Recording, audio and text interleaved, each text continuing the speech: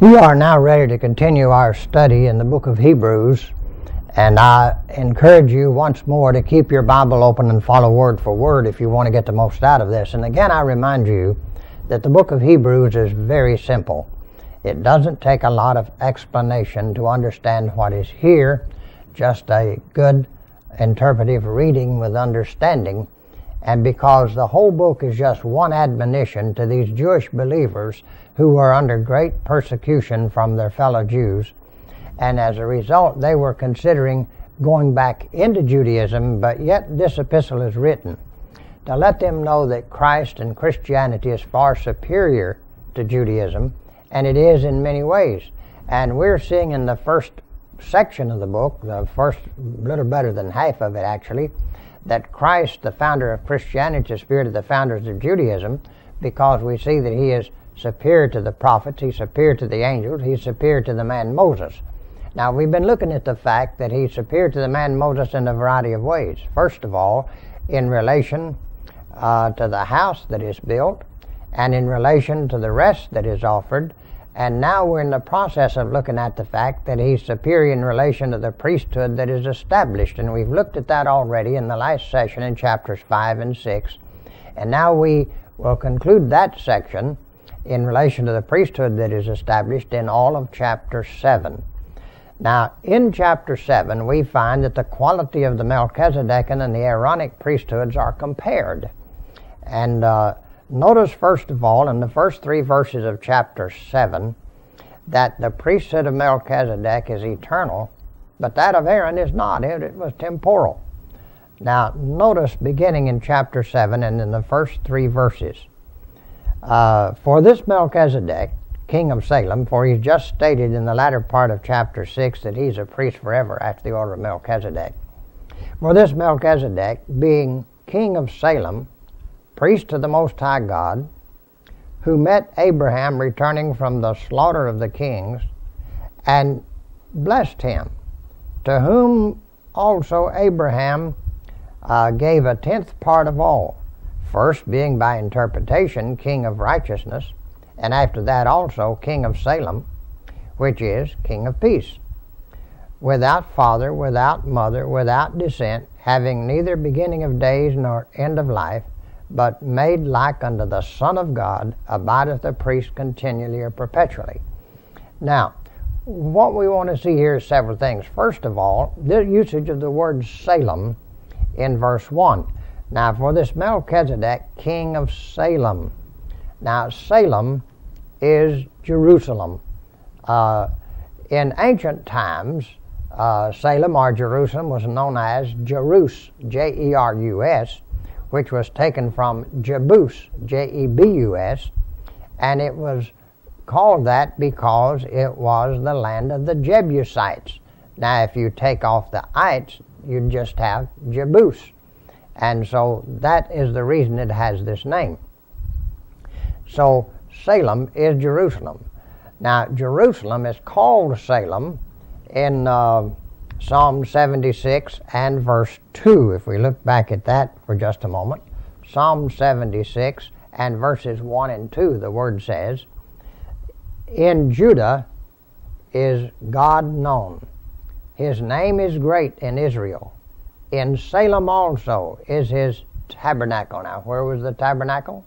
It was in Jerusalem, in Salem, and his dwelling place in Zion. So we see here that he is speaking of the place of Jerusalem, king of Salem or king of Jerusalem, priest of the Most High God. Now, as Abraham was returning from the slaughter of the kings in that war with Chedorlaomer, we find that he would naturally have returned that way, going back to where he was dwelling.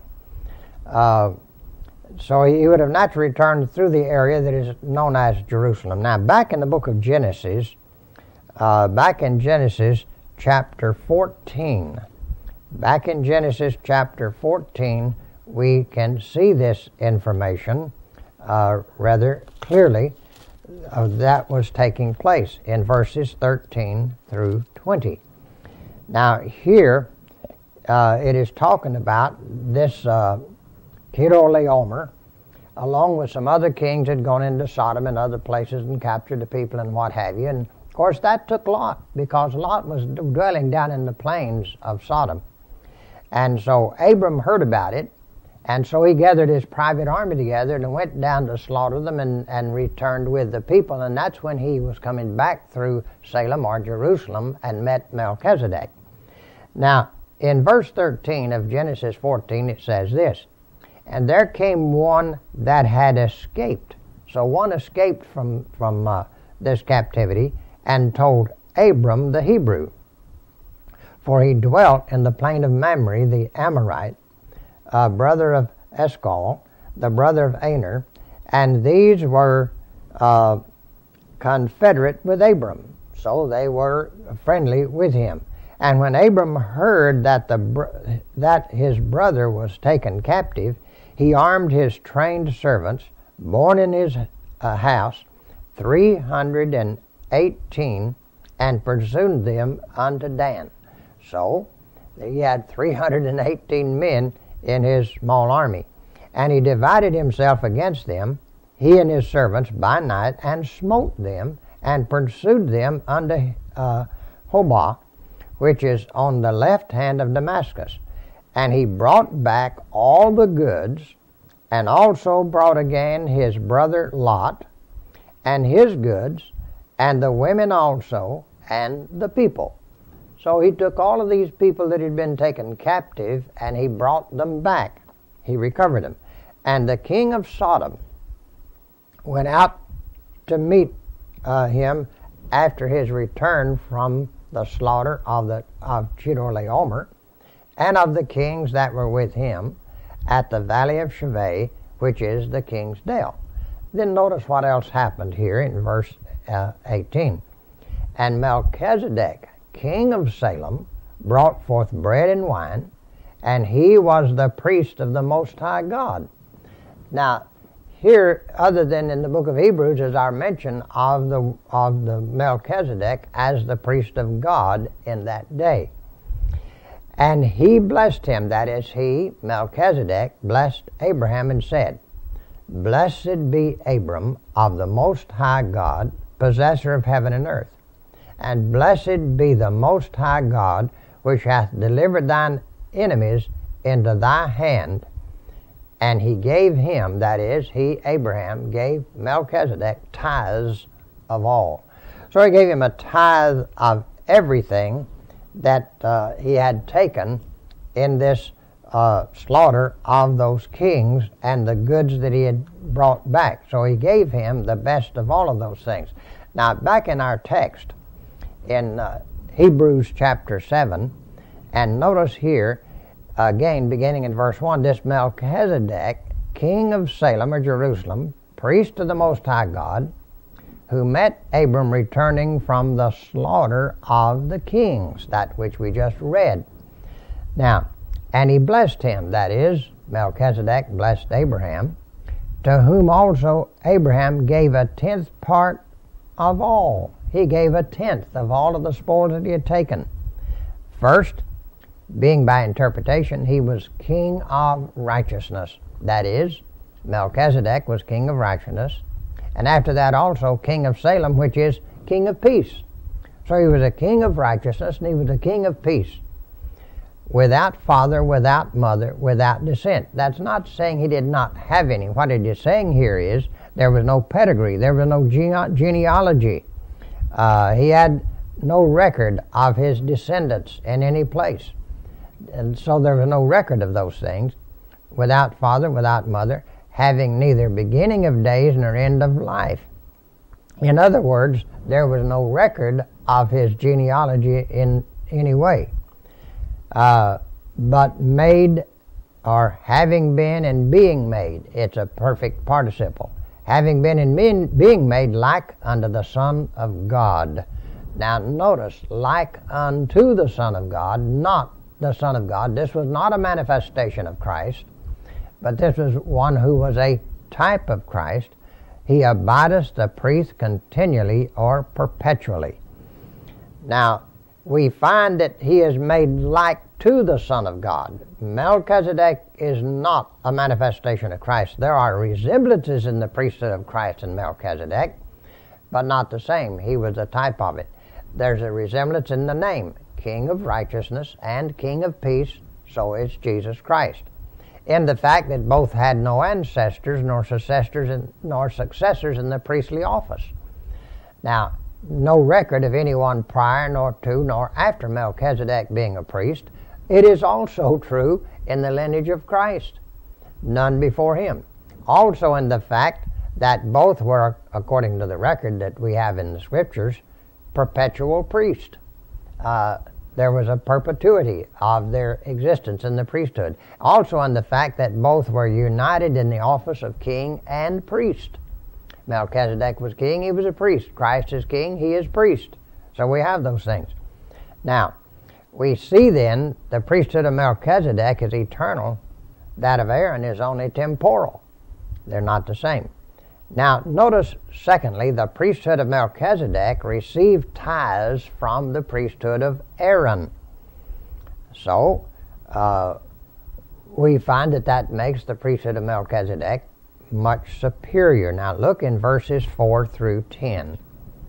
He says, "Now consider how great this man was," that is, this man Melchizedek, "unto whom even the patriarch Abraham gave the tenth of the spoils," that is, the best of the spoils. He gave a tenth part of the very best of what he'd taken when he took those kings. "And verily or truly, they that are of the sons of Levi." Now remember, it was the Levitical tribe that was made to be the priestly tribe in Israel. So he says here, "And truly, they that are of the sons of Levi, who receive the office of the priesthood, have a commandment to take tithes of or from the people, according to the law." That is, of their brethren. Now, they were to take the tithes and receive the tithes from all of Israel. And, of course, there was more than just one tithe in Israel. We'll not take the time to go back into that. Though they come out of the loins of Abraham. Now, all of the Israelites, the Levitical tribe and all of the other tribes, they were descendants of Abraham. Now, remember, there was Abraham who had the son Isaac. Isaac was the father of Jacob. Jacob had 10 sons and 2 grandsons who became the head of the 12 tribes of Israel. Now, the 2 grandsons were the sons of Joseph. Now, so he says they all came out of the loins of Abraham. They were descendants of him. But he whose descent is not counted from them received tithes of or from Abraham. So whose descent is not through them received tithes from Abraham, and blessed him that had the promises. That is, Melchizedek, who received the tithes, blessed Abraham, who had received the promise from God. And without all contradiction, you can't contradict this, the less is blessed of or under the better. The word of here is the word hupo. He's blessed under the better. So Abraham was less than Melchizedek, and he says the Melchizedek who did the blessing was the better of the two.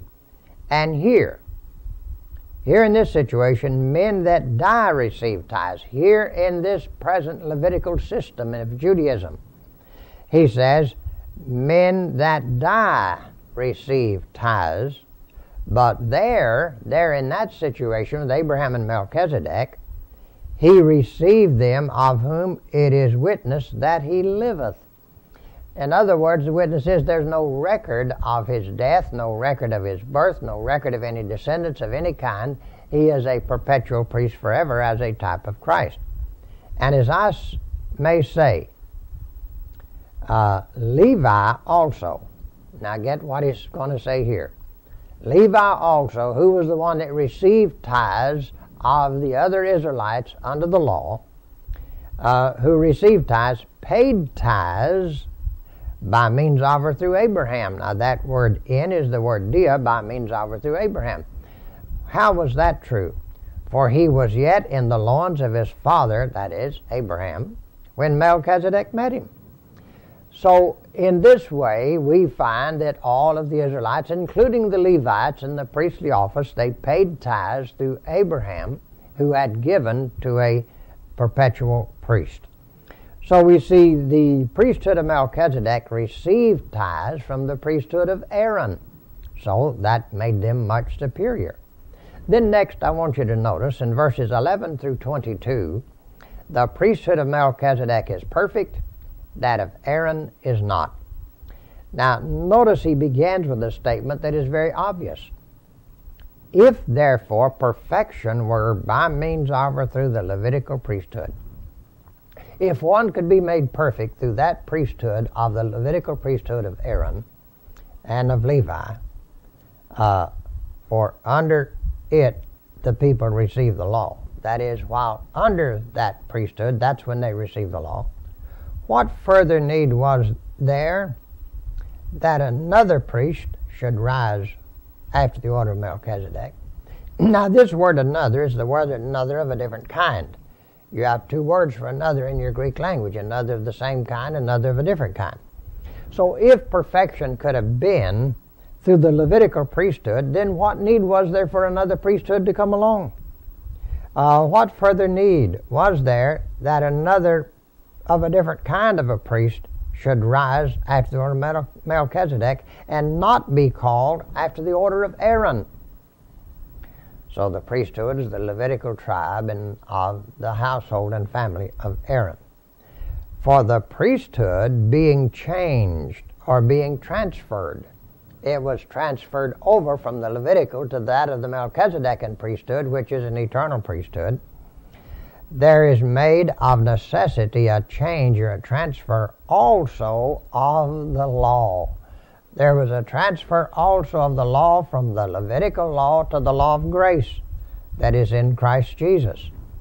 Now, notice he goes on to explain in verse 13, for he of whom these things are spoken, that is, Christ, who is our high priest now, he of whom these things are spoken pertaineth to another of a different tribe. That is, he was not of the tribe of Levi, who were to be priests. He says, of which no man gave attendance at the altar. Now, Christ, of course, was of the tribe of Judah, and no one of the tribe of Judah ever served at the altar, but it was through the tribe of Judah that the Messiah was promised, who was, of course, Jesus Christ. So, the one we're talking about here is of another tribe, of which no man gave attendance at the altar. For it is evident, it is obvious,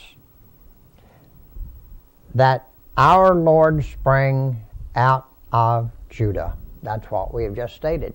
It's obvious that he came from the tribe of Judah, of which tribe Moses spake nothing concerning priesthood. But he is a priest perpetually, continually, after the order of Melchizedek, and he is of the tribe of Judah. And it is yet far more evident or obvious, for that after the similitude of Melchizedek, now after the similitude or likeness of Melchizedek, there rises another priest. So after the order of Melchizedek and his likeness, who was perpetual, and no one had been in the priesthood prior to him, or no one of the descendant following him was in the priesthood, so there was a similarity of the two. There arises another priest, who is made not after the law of carnal commandment. Now the commandments was carnal or fleshly.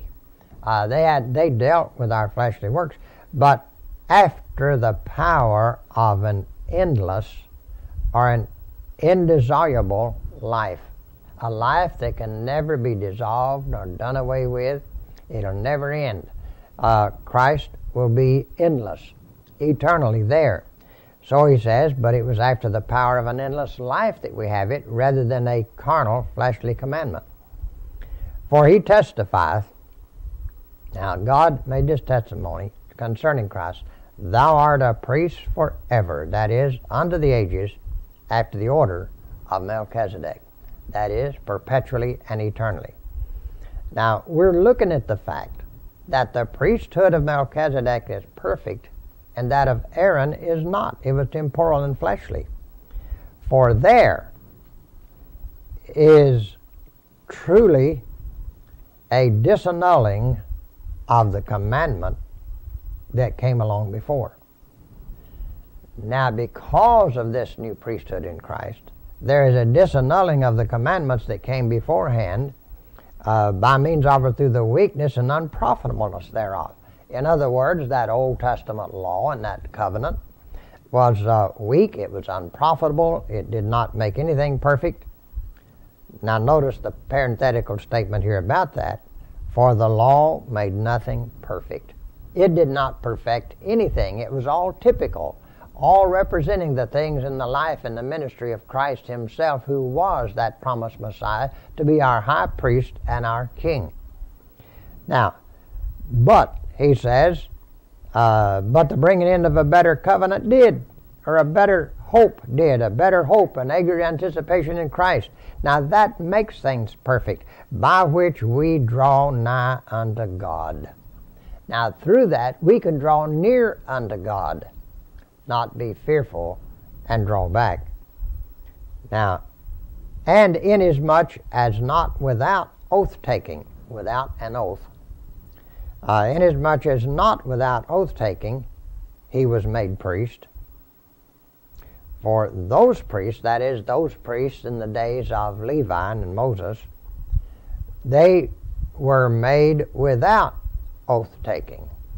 Now, they were made priests without an oath taking, but this with an oath or oath taking by him that said unto him. Now, who is that? That God himself that said unto him, the Lord swear and will not repent. He swore and he will not change his mind about it. And here's what he said concerning Christ. Thou art a priest forever. Thou art a priest unto the ages, after the order of Melchizedek. That is, perpetual, unending. You're a priest forever. By so much was Jesus made, or Jesus has become a surety of a better testament or a better covenant. He's the surety of a much better covenant. Now, I want you to note here what he's mentioned several times through this passage that we've looked at, the unsatisfactory character of the Levitical priesthood and of the law. It was not something that was satisfactory, that would make anything perfect or have the complete doing away of the passing over of sins. But now look with me in the book of Galatians for a moment. Galatians chapter 3, and we find a great deal, and the whole book of Galatians has to do with the thing of the law, and makes it clear that law has nothing to do with our salvation or our life. It's all of grace from God. Now I want you to notice in Galatians chapter 3, beginning in verse 15, what he has to say to us here in confirming further what we just saw there in Hebrews chapter 7, that the law was passed over, done away with, and it did not make anything perfect nor complete, but the bringing in of that better covenant did. Now notice beginning in verse 15 of Galatians 3, Brethren, I speak after the manner of a man. Though it be but a man's covenant, yet if it be confirmed, no man disannulleth or addeth thereto. Now, whatever a covenant or a contract you make, and it's agreed between the two, then you can't change it. That's it. Now, to Abraham and his seed. Now, this word seed is a singular word. Now, unto Abraham and to the seed, singular, of him, were the promises made. So the promises were not made to seeds, but to a seed singular. He saith not, and to seeds, plural, as upon the basis of many. The word of is epi, upon the basis of many. But as of or upon one, on the basis of one. Quote, and to thy seed, singular, which is Christ. So when God made the promise to Abraham of a seed, that seed was in the singular, and that seed referred to the person of Christ. Yes, there are other places where he said your seed and descendants would be as the stars of the sky and the sand of the seashore. That is, a heavenly seed and an earthly seed, and we see that even today. But now the seed promised singular was a singular, which is a promise of Christ the Messiah. And this I say, that the covenant, that is the covenant of the law that was confirmed before, that is that, not the law, but the covenant that God made with Abraham that was confirmed before under God unto Christ, the law, that is the law that came later, which was 430 years after, cannot disannul that it should make the promise of none effect. Now God made a promise to Abraham. 430 years later the law was given. And he said that law that was given later cannot disannul the promise that God gave to Abraham, that it should make it of none effect. For if the inheritance be of, or out of the result of the law, it is no more out of the result of promise. But God gave it to Abraham by means of or through a promise. It was a promise that he gave it to him, and that was 430 years before the law was given. Wherefore then the law? Now the word servant, notice, is in italics. It's added by the translators. It says, wherefore then the law? Why was the law given? Why is it there?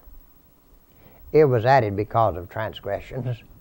Because of sin, the law was given to show us the exceeding sinfulness of our sin. Now, it was given to show people that they were missing the mark before God concerning his moral standard. And how long was it given for? Till the seed should come. Who was the seed? Christ. Till the seed, Christ, should come, to whom the promise was made, and it was ordained, it was arranged or appointed by means of or through angels in the hand of a mediator. Now, but a mediator is not a mediator of one, but God is one. There's only one God. God is one. So is the law then against the promise of God? Is it contrary? Does it oppose it? Is it contrary to the promise of God? God forbid. By no means perish such a thought. For if there had been a law given, which could have given life, then verily or truly righteousness should have been out of the result of the law. It should have been out of the result of it, but it couldn't be. Righteousness could not come by it.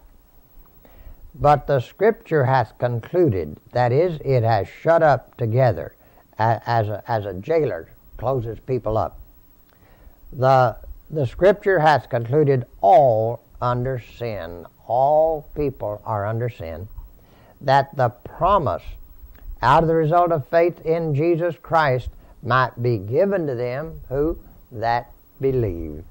Those who are believing in Christ. But, he says, before the faith came, that is, before Christ came and that faith came, we were kept.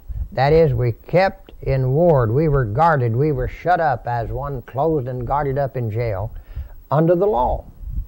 We were kept under that law, shut up under the faith which should afterward, or which was about to be revealed. So we were closed up until that time. Wherefore the law was our schoolmaster. It was our pedagogue. It was our tutor, our teacher, until Christ. So the law was our teacher and tutor even until Christ. That, Hina, purposive clause, in order that we might be justified or legally and judicially declared right or righteous out of the result of faith. The word by is ek, out of the result of faith. But after that faith is come, now get this statement, is very clear. We are no longer under a schoolmaster. We're no longer under a pedagogue, a tutor, a teacher.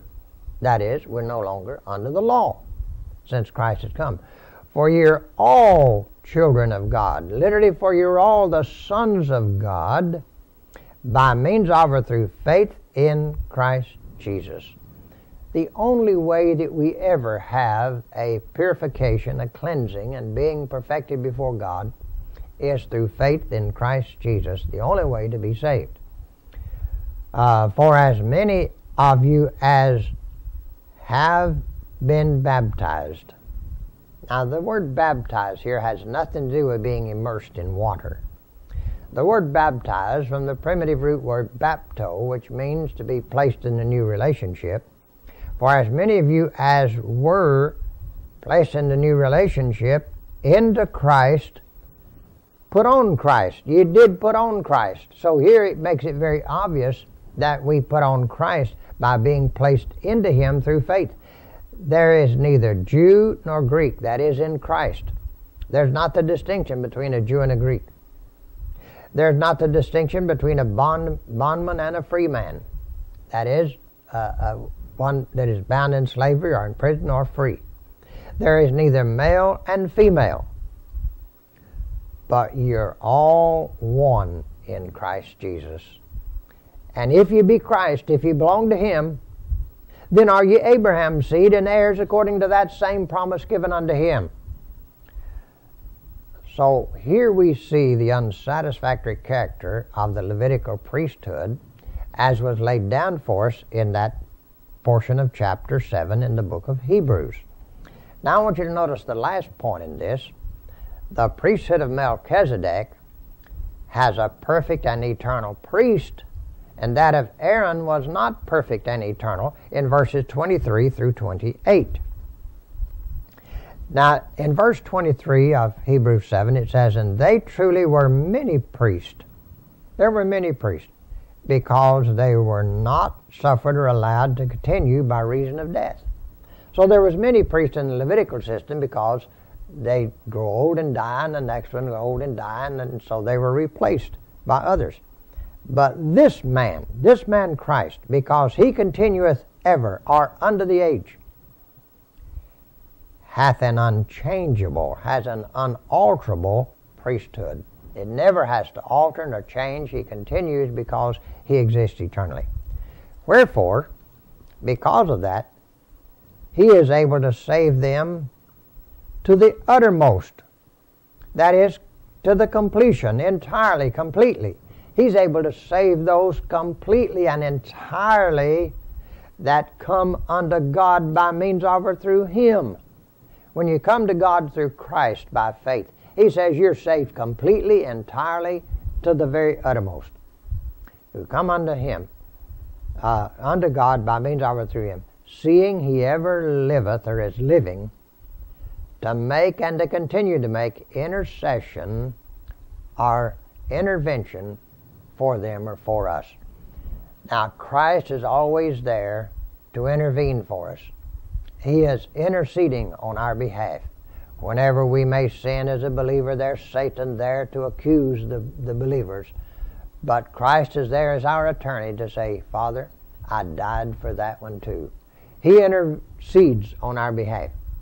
Now, for such a high priest became us, it was becoming to us to have a priest like that, who is holy. He is truly pious. He's holy. He's totally apart from sin. He's harmless. He's guileless. In other words, he's without any evil. He's free from malice and craft. There's an absence of all that is bad in the person of Christ. He is truly holy. He's guileless.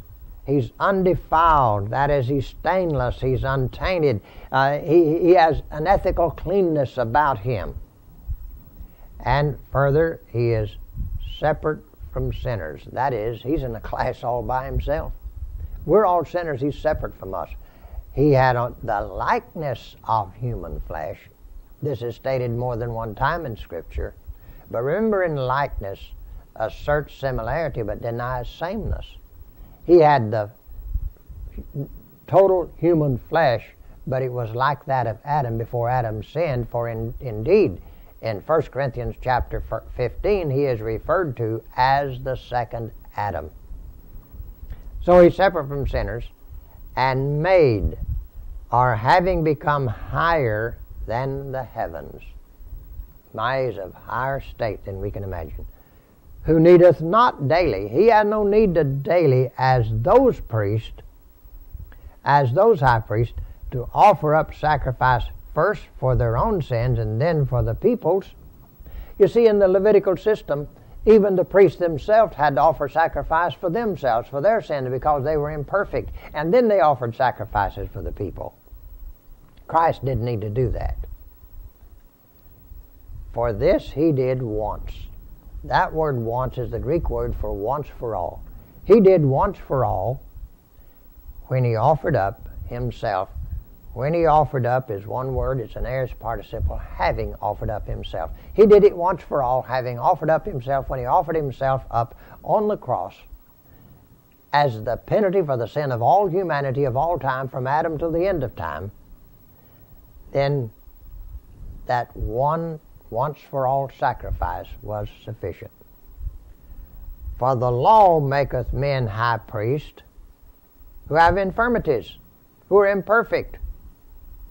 But the word of the oath, or of the oath taking, which was since the law, that is, in Christ, maketh the Son, that is, the Son of God, Jesus Christ, maketh him a high priest,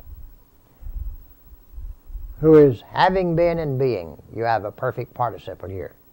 Who is having been in being, consecrated or perfected forevermore or unto the age. Always perfected, even unto the end. So what we're seeing here, these Jewish believers who are under severe persecution, therefore considering turning back to Judaism to alleviate the misery of the persecution, we see that they are encouraged to remain faithful in their Christianity, because what they have in it is far superior to what they had in Judaism. He's superior to the prophets, he's superior to the angels, he's superior to the man Moses. He's superior to the man Moses in relation to the house that is built, in relation to the rest that is offered, in relation to the priesthood that is established. Now, we saw that in relation to the priesthood that is established in 5:1 through 7:28. So in those three chapters, we see this fact. Now, in our next session, we're going to see that he's superior to the man Moses in relation to the covenant that is mediated. And that'll cover chapters 8 and 9 and the first 18 verses of chapter 10, which will complete the first section of this epistle. Christ, the founder of Christianity, is superior to the founders of Judaism, 1:1 through 10:18. We'll take that up in our next session.